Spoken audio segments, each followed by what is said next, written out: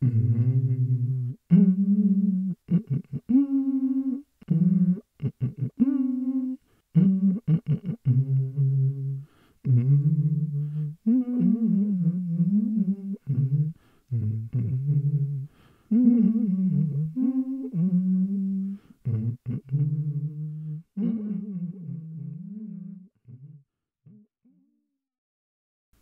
for this video I'm going to review using a dividing head, then quickly go over some definitions and formulas.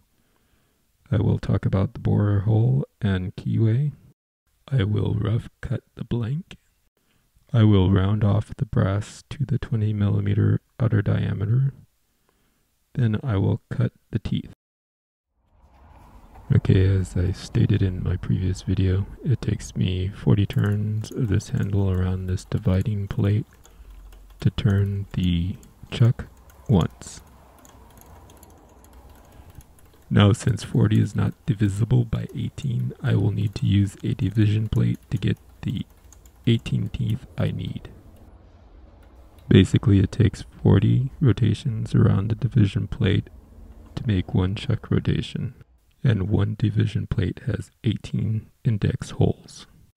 That means you need 720 index holes to make one chuck rotation, or 18 teeth.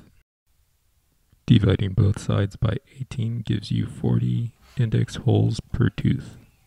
That comes out to 2 division plate rotations plus 4 holes to make one tooth. Now for the definition and formulas, I will be cutting a single module 18 tooth gear. Using the formula, I get a 20mm outside diameter, and the depth of cut will be 2.157 millimeters. To make this gear, I started by drilling an 8mm hole in the middle of some brass scraps. I then used an end mill bit to cut the keyway and finished it off with a file.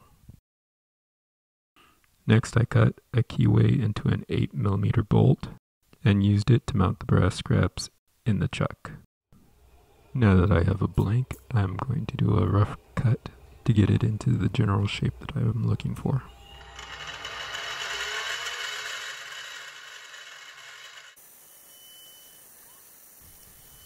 Doing this allows me to make lighter, more accurate cuts for the 20mm diameter.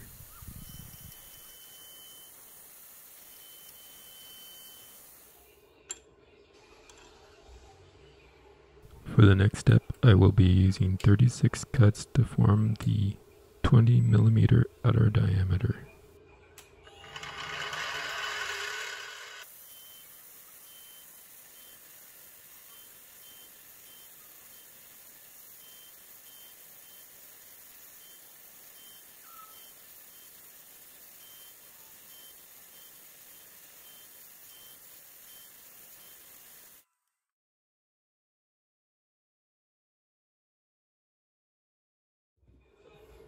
And finally, I will cut the 18 teeth with the involute cutter.